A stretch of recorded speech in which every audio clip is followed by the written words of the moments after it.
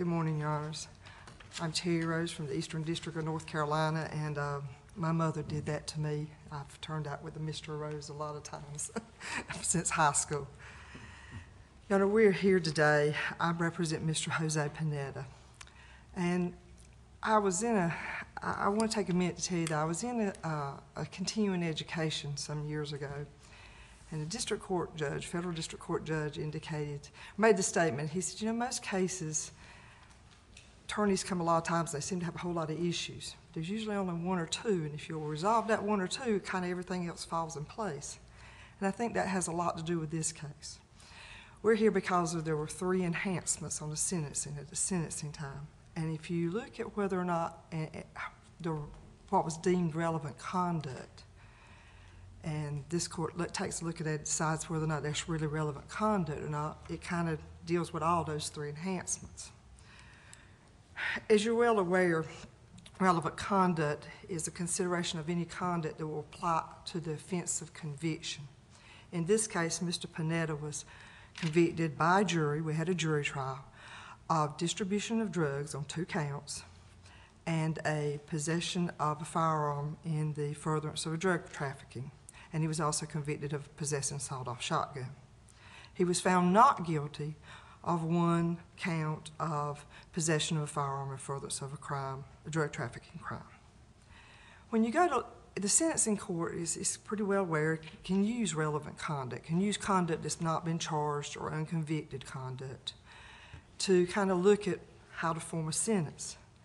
And that's well been discussed in terms of the 8th Amendment and the 6th Amendment. But sometimes I think what gets forgotten is that conduct that can be considered has to have a contextual basis to the offense of conviction. It has to kind of explain why the sentencing judge uses what he does or does what he does. It would be like saying someone was convicted of possession of a firearm, and during having that firearm, they hit them with the firearm, and there was an assault that was not ever charged or not ever convicted.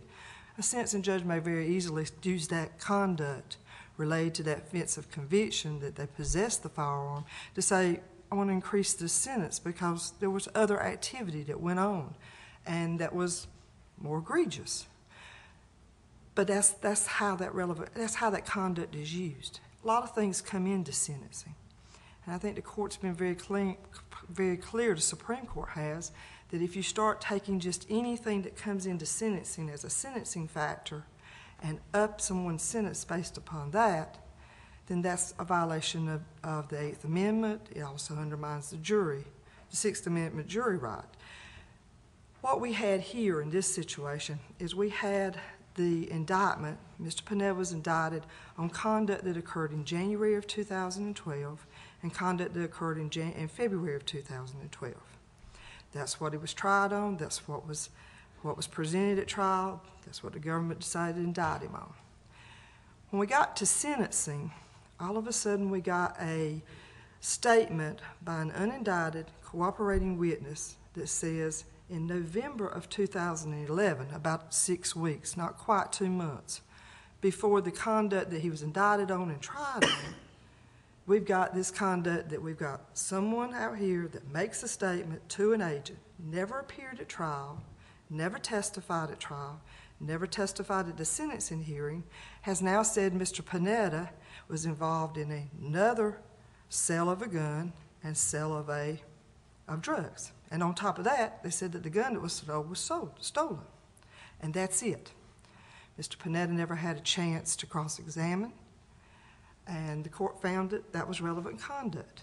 And it's significant to him because... Well, it seems to me you're borrowing a little bit of the standard of evidence, which I didn't think you were challenging, with the scope of the conduct, whether it as established in the pre-sentence report, whether it actually was relevant conduct.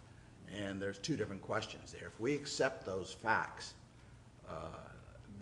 we still have to address whether it's relevant.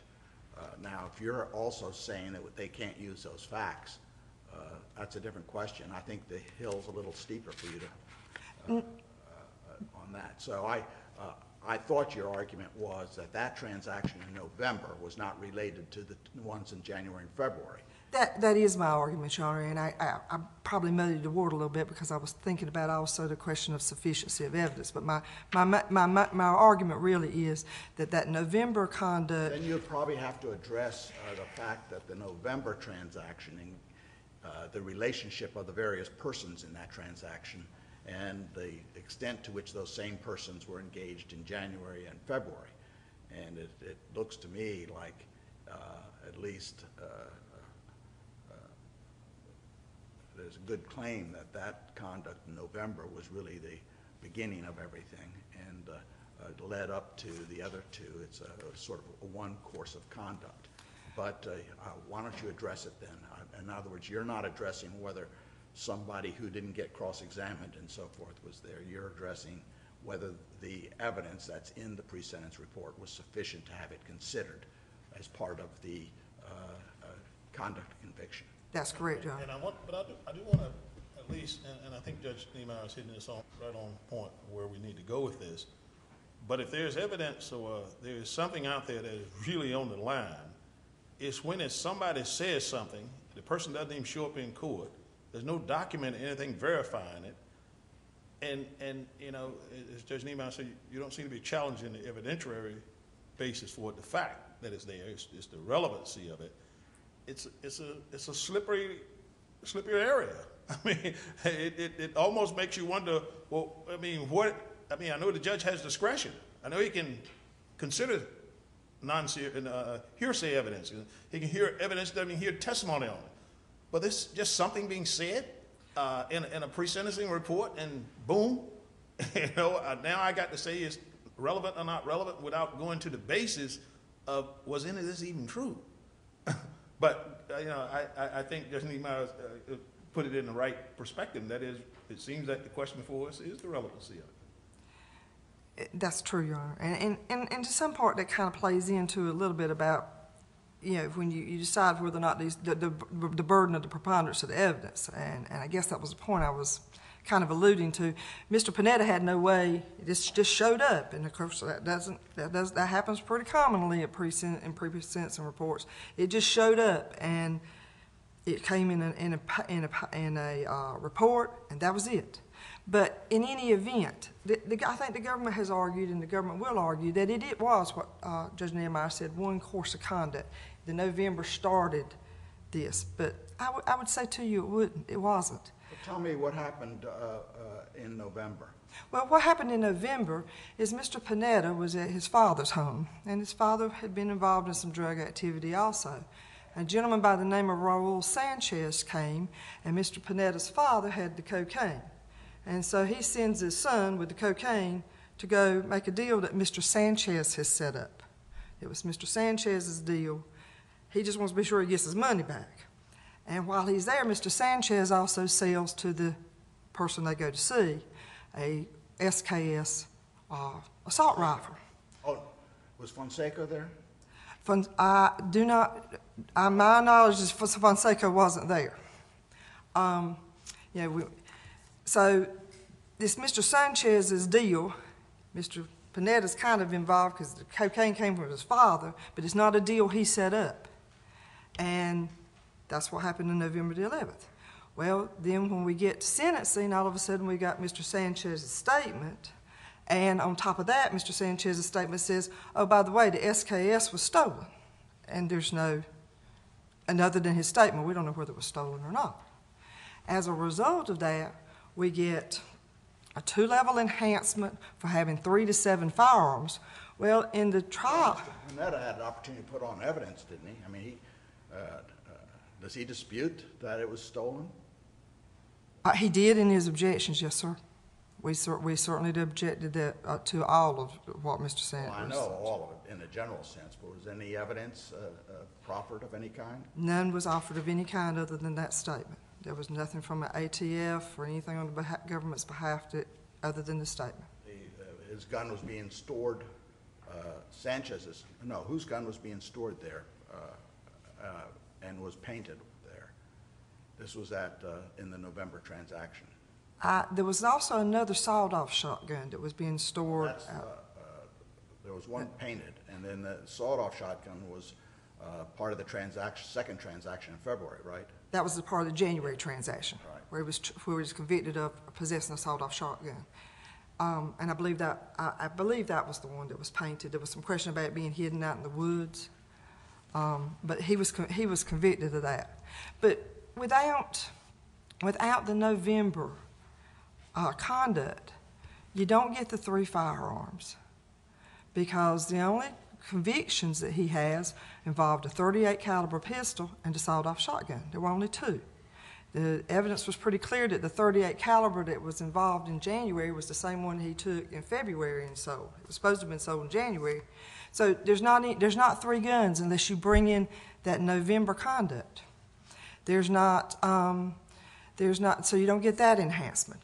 There is not the stolen enhancement unless you bring in, because there was no evidence at trial that either the .38 caliber or the sawed-off shotgun were stolen.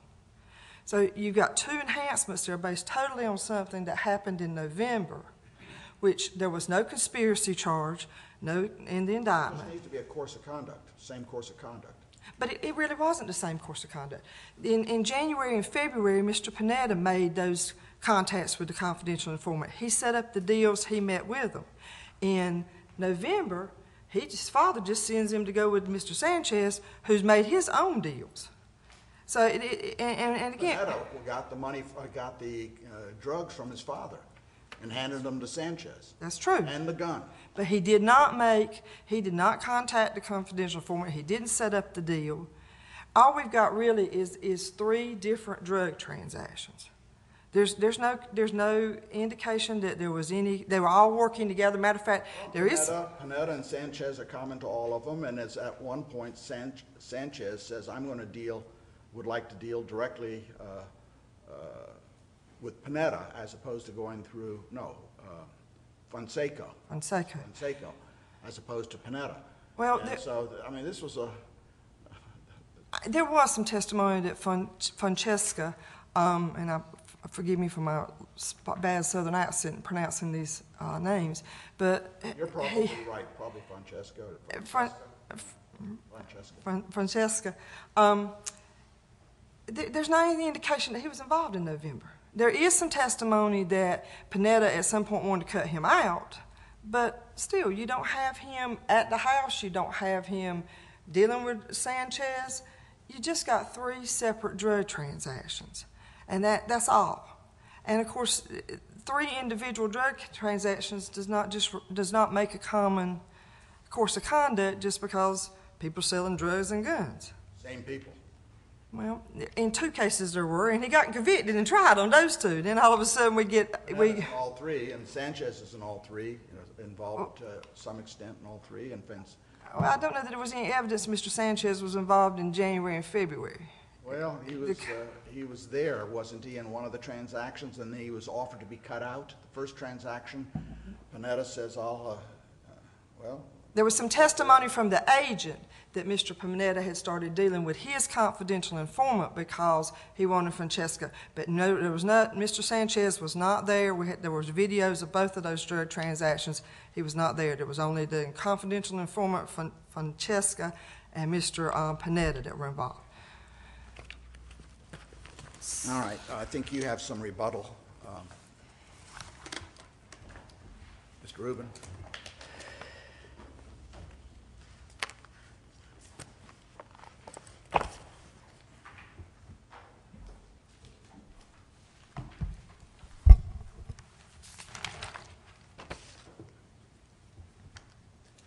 Good afternoon. May it please the court. My name is Phil Rubin, and I represent the United States. We're here to ask the court to affirm the district court. The district court properly applied relevant conduct analysis, and in doing so, applied sentencing enhancements that took account of defendant's specific conduct as the sentencing guidelines intend. And I'd like to jump straight into the relevant conduct that was the subject of the court's colloquy with Ms. Rose. And specifically, as Judge Niemeyer, you mentioned, the transaction in November involved a lot of the same elements, the same people. Well, why don't you go through, it seems to be Mr. Pineda's main argument here, because he gets a lot of help if that transaction is not part of the same course of conduct. And so take us through the three, starting with the November. I see his name is Fonesca, I think. Finesca, yes, Your Honor. The involvement of Pineda, Fonesca, and Sanchez in each one of them, and tell us what you think the record shows. Certainly, Your Honor. So on November 30th, Mr. Sanchez drove to the defendant's residence, and the defendant's father gave cocaine to the defendant, who then handed it to Mr. Sanchez. Mr. Sanchez also obtained the SKS assault rifle, which the defendant was storing for him at his residence, and the defendant painted. So he had Mr. Sanchez had then acquired. The defendant, Pineda, did paint the gun. That's what I thought happened. That's what's shown in the record. And he picked up the gun and it had been painted, or whatever painting means. That's right. The stock or whatever, I don't know. I wasn't sure myself, Your Honor. It's not in the record, but it was painted. And then Mr. Sanchez and the defendant drove together, and I think in the court's colloquy there was some discussion about whether Mr. Finesca was there. He was the buyer. They drove to his house, and they sold. Mr. Sanchez gave him the 1 ounce of cocaine and the SKS assault rifle. Finesca was involved in the November transaction. He was, yes, Your Honor. He was the recipient. And So tell me the recitation of this evidence you're giving here. This arises from the statement of Sanchez, is that right? it does in part, Your Honor, and that's Where does the rest of it come from? there's a little more that comes in both from the testimony of Agent Eubanks at trial and the testimony of Mr. Finesca. Now, not all of these details were in their testimony, so some of that is coming from the statement, but the statement in the PSR is corroborated by the testimony. So the informant testified Regarding the gun use in the 2000, in the earlier conviction, that came from both the agents and others, or just from Sanchez? They mentioned it, and so the informant testified that prior to the acts charged, he met the defendant through Mr. Sanchez, and that Sanchez had attempted to sell him an assault rifle. And the prosecutor asked, "Did you eventually buy that rifle?" And he said yes. The agent Eubanks said something similar during his testimony about how he came to be involved was after the sale of the stolen assault rifle. So that was Sanchez's involvement with the agent and with this informant. And what is the tie of the gun? Tying the gun to Pineda comes only from Sanchez's testimony, or does it come from this testimony? Well, I would say the testimony at trial corroborates what is given in more detail in the Testimony at trial. the testimony from the informant, Mr. Finesca, and from Agent Eubanks. Testified about that 2011 event? They mentioned it. They didn't give the specific date, but the testimony was the informant testified that prior to the acts charged, he met the defendant through Mr. Sanchez, and that Mr. Sanchez had, on one earlier occasion, attempted to sell him an assault rifle, and that then he did eventually buy that assault rifle, and that was during the time when he met the defendant, which goes to how this is how the later Sorry, hooked up, but I'm trying to get the specifics of the earlier transaction. You said the testimony at trial. I don't see how you get the November 11th transaction out of that testimony. They were talking. I think the judge can take from this below that they're talking about the November 30th transaction when the assault rifle was sold. Now, to be sure, the main source of the details on this is the police statement. But as the court discussed with Ms. Rose, by Mr. Sanchez, that's referenced and described in the PSR, as the court discussed with Ms. Rose, Testified at the sentencing hearing. he did not, Your Honor, but he didn't have to. Under Section 3661, there's no limit placed on what the court can consider. And It's obvious there. I mean, we talked about the public was somewhere and listening to something, you would think that if someone was going to get that level of enhancement, you'd at least bring the person into court and say, okay, this happened, rather than just put it on a piece of paper or investigating officer saying it, which seems that the law has gone in that direction. It really doesn't. I can't follow it. On the one hand, we just had cases in which you got to go all behind to prove something on the one hand, and the defendant could be offended. And then we got this instance where relevant conduct, it is basically anything, look like to me. I mean, you can just say it. And now the defendant has to get up and says, no, it didn't happen. I mean, I don't know. This is an area that I'm not sure is settled. For where it's going. In this case, to me, really pushes it right to that outer limit as to what is acceptable before we even get to the relevancy of it, in terms of what the judge can consider as a preponderance of the evidence. Respectfully, Your Honor, I think this case is actually somewhat similar to the main cases that establish this. If we go all the way back and we look at Terry, for example, when Terry said that it's the defendant who bears the burden to contest the facts in the PSR. And of course, the PSR isn't a party. The PSR is not a litigant. The PSR, the probation office.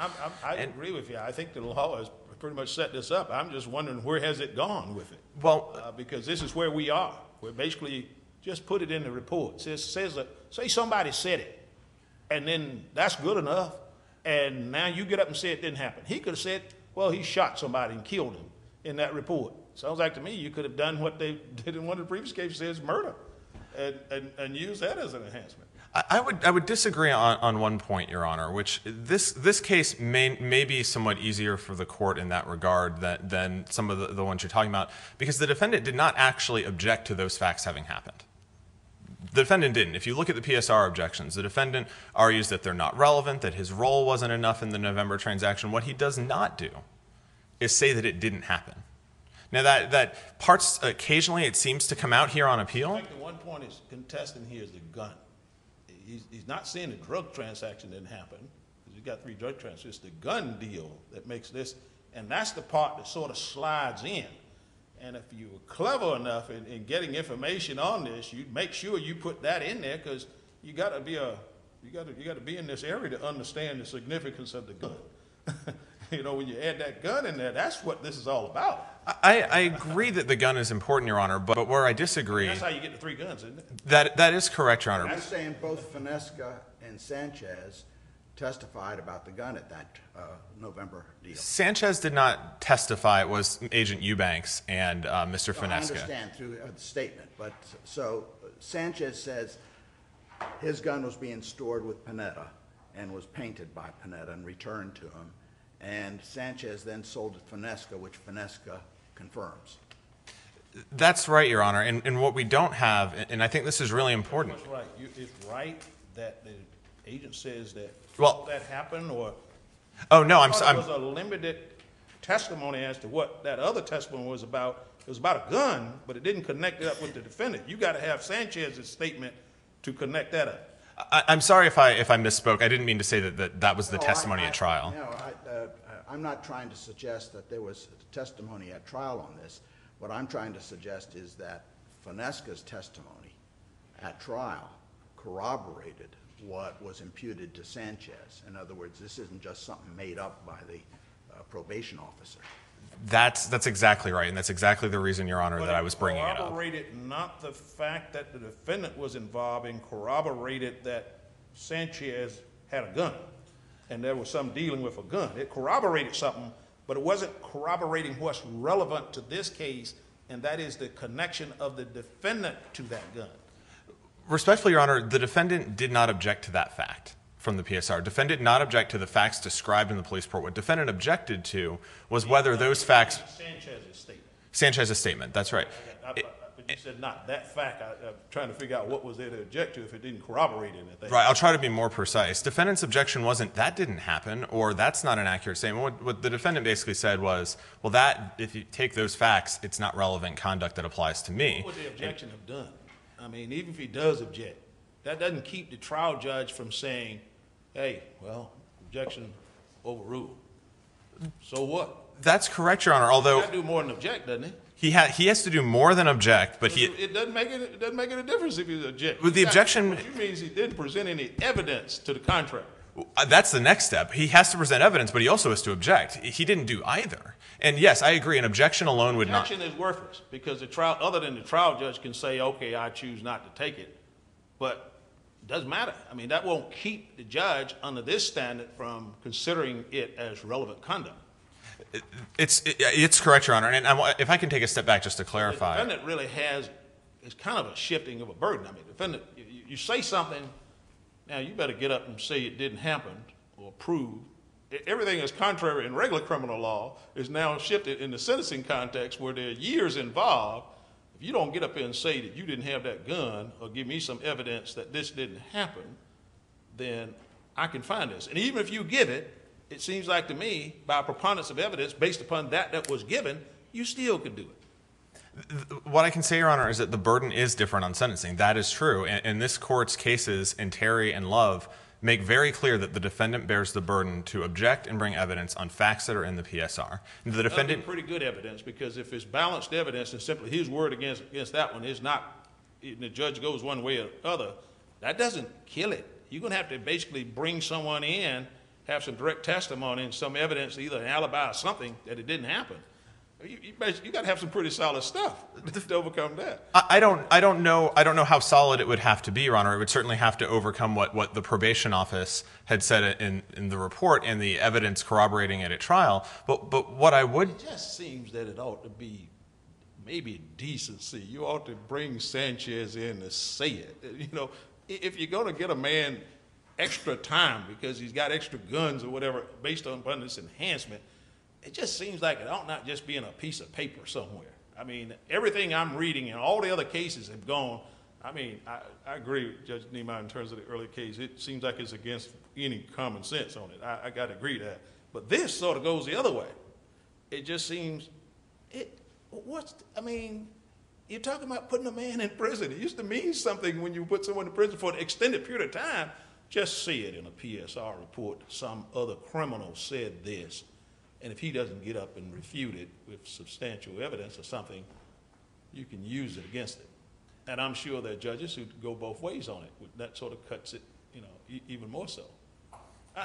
You know, the law is what it is. So your point is well taken. And I'm not saying that you are arguing anything against it. I'm just saying that when you look at what this case is about, this is really flimsy.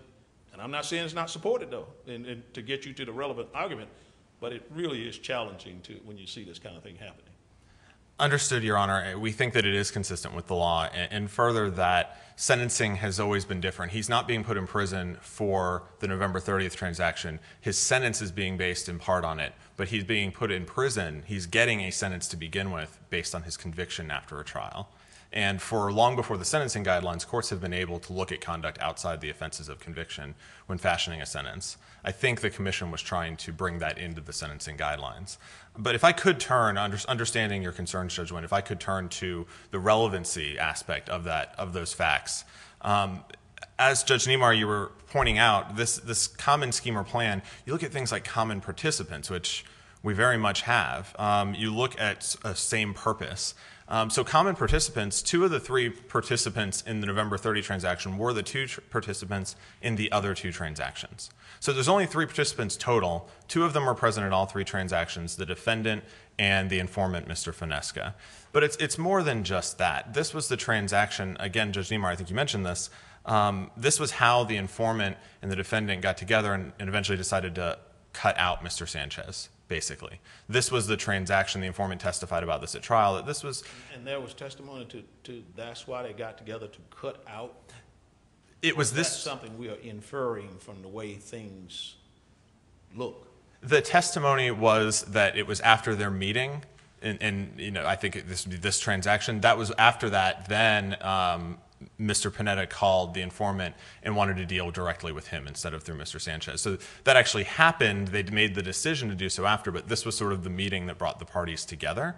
So that would be the same common scheme or plan analysis. The other way to look at it is same course of conduct. We think either one of these fully supports it. For same course of conduct, you look at the degree of similarity, the repetitions, and the time interval. Here, we've talked about similarity already, and these transactions are really quite similar. They're not just guns and drugs. They're guns and cocaine. They're involving similar participants. They're involving similar amounts of drugs. This isn't just some random occurrence. It's a lot of the same people. Then when you look at the time interval, it was only 2 months. Which transaction was it, or they, after which Pineda called to cut out Sanchez? It was after the 11/30, the November 30th transaction, Your Honor. The 2 charged conduct transactions were January 25th and February 8th. And those transactions were both the informant, Mr. Finesca, buying directly from the defendant. Which was in accordance with what they had arranged following the November transaction. That's right, Your Honor. The transaction where they first did business. Sanchez was the middleman in the November transaction, and he was cut out for the next 2. That's right. And they even talked about that during one of the recordings. They talked about how, I believe this is something along the lines of, sometimes Sanchez has good stuff, but not always. And I think they said something about his prices as well. They even talked about, don't tell Mr. Sanchez that we're dealing.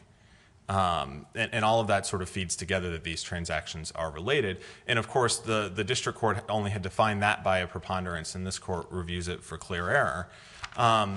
The other thing, and this wasn't discussed with Ms. Rose, but I did want to bring up because it's in her brief, about the fact that the offense involved 3 firearms using this relevant conduct. You have the assault rifle, you have the sawed-off shotgun that was sold on January 25th, and then the .380 that was present on the January transaction and then sold on the February transaction. Defendant also argues that because he has a 924C conviction, then that would be impermissible double counting under the guidelines. And we disagree, and we think that the 10th Circuit's reasoning in the Terrell case is right on point on that. They're addressing separate conduct. 924C is pertaining to the particular manner the defendant used the weapons in the crime. And then the 2K2.1B1 enhancement relates to a feature or characteristic of the firearms. And in the Ward case, unpublished case of this court, citing Terrell, reached the exact same conclusion, and we think that's exactly right.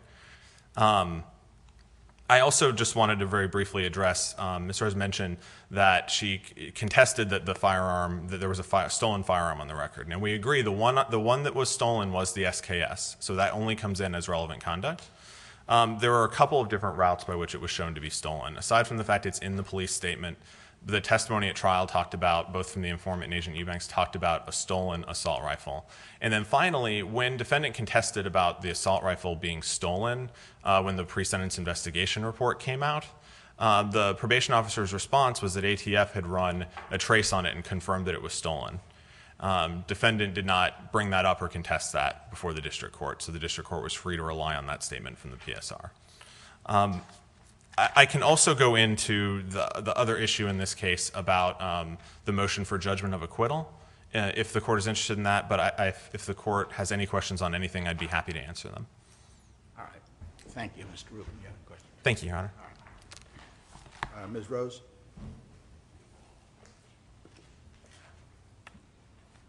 Just briefly, there's been a lot made out of that there was testimony connecting Mr. Sanchez to Mr. Pineda. The agent testified, he was the very first witness called. The agent testified that there was a gentleman by the name, that he had talked to, and a gentleman by the name of Sanchez that knew Mr. Pineda. And that's about the extent of it, and that they were involved in... Wasn't there the discussions about cutting him out and the benefits of it and not telling him? There was that from Mr. Finesca when he talked about... I understand, but this is corroborating, and this directly relates the subsequent transactions, which are the product of that arrangement, which is in reaction. In other words, to be a same course of conduct, there was a transformation of the relationships, but it was the same course, and it was transformed by Mr. Finesca and Mr. Pineda agreeing to cut out Mr. Sanchez as the middleman, which was the arrangement in the first transaction. That is correct, but the point I was getting to was that there was not any testimony with regards to that firearm, to that SKS, to that SKS. I think that there's been some statements made that the agent bought the firearm. That the agent indicated that Mr. Sanchez had that, and that's how you get Mr. Say he bought it from Sanchez? Mr. Finesca, in his testimony, talked basically about having bought some drugs from Mr. Sanchez. He did not talk about an SKS. There was very limited... Did he say he later bought this, the gun? I mean, you don't need to read the transcript. Either you know or remember. I've looked at it, and I've tried to find mention of the SKS both by the agent and by Mr. Finesca. They ran it. They had enough information on it. They ran it and tested and found it was stolen. They ran it and tested and found it was stolen after they wanted to bring it in as relevant conduct. I understand, but where'd the gun come from? Finesca had the gun, right? Mr. Sanchez had the gun originally, sold it to Finesca. I understand, but it was sold to Finesca, and Finesca had the gun. All right. And Finesca confirmed that he had that gun. But that was something that was between Mr. Sanchez and Mr. Finesca. Of course, but it's all part of the same characters. What they're doing is they're cutting out Pineda is dealing with in the first transaction, Pineda is dealing with Mr. Finesca through Sanchez, an intermediary. And in the second transaction, they agree to cut him out, and Pineda is dealing with Finesca. Third transaction, Pineda is dealing with Finesca. So you have that continuum. You have the fact that their first transaction was cocaine going from father to Pineda to Sanchez to Finesca. Second transaction, it goes from Pineda to Finesca. Third transaction, it goes Pineda. In other words, we have the same structure, the same characters. They're just dealing with each other in different ways. But, Your Honor, those are, and I agree with you. I don't disagree with anything. That's the facts. That's what happened.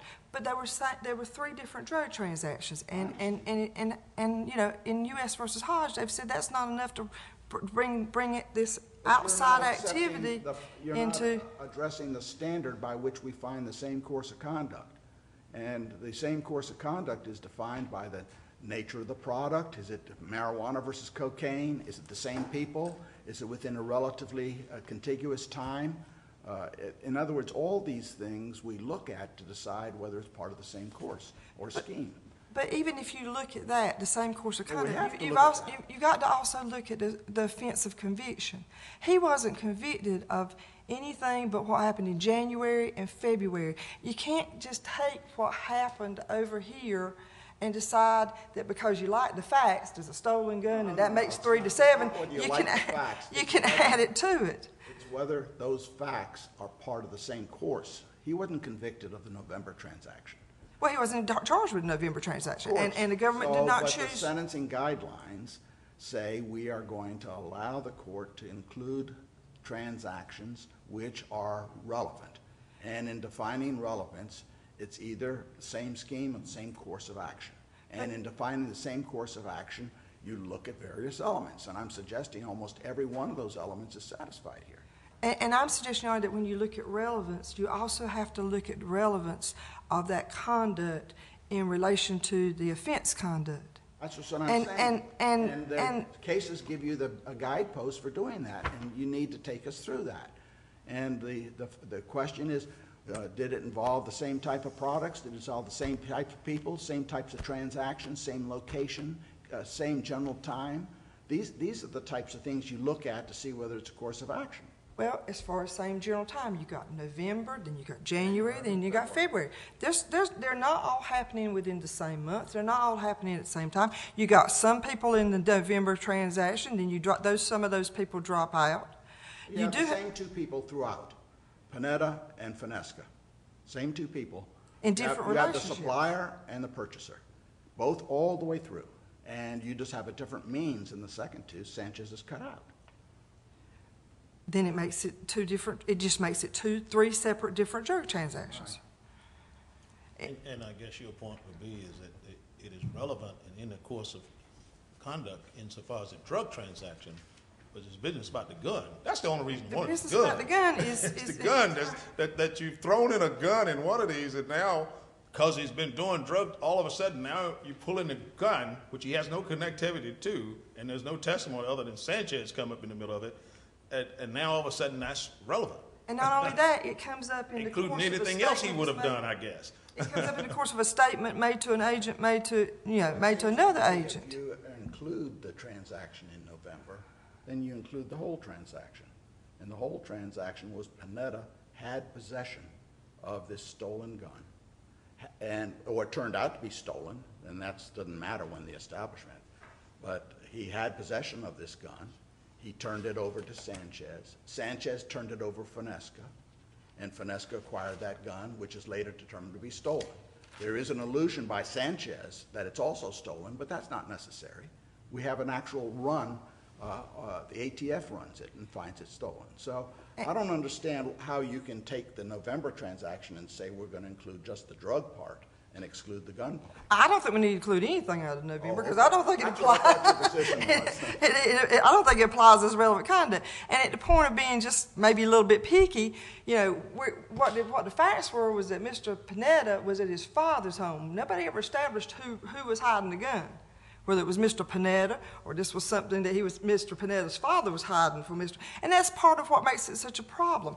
There's a lot of ambiguity that nobody ever brought anybody to court, talked about, testified, and then all of a sudden we go from a sentence that would have been somewhere between 27 to 33 months to 63 to 78 based upon a whole lot of speculation. What we have is that what we end up is some good inferences and circumstantial evidence that we here can pull together and tie it in as though it's fact. But when you look at the actual testimony, it doesn't tie in. No one tied it in like that. Only us on the appellate level in the trial court may have, but no testimony or anything tied it that way. It may just look like it is, but you just really don't have anybody that says that's what happened. It looks like that. And I suppose that's the crux of my argument is you just can't come in at the back end and say, well, here. I mean, reality is we know that Mr. Pineda had been charged with 2 924Cs. If it had been convicted, it would have been a lot more time. But Okay, I think we understand. You were court appointed? yes, sir. I'd like to recognize that and thank you for your service to the court. It's nice to have you. We'll come down and greet counsel and adjourn for the day. This honorable court stands adjourned until tomorrow morning at 9:30. God save the United States and this honorable court.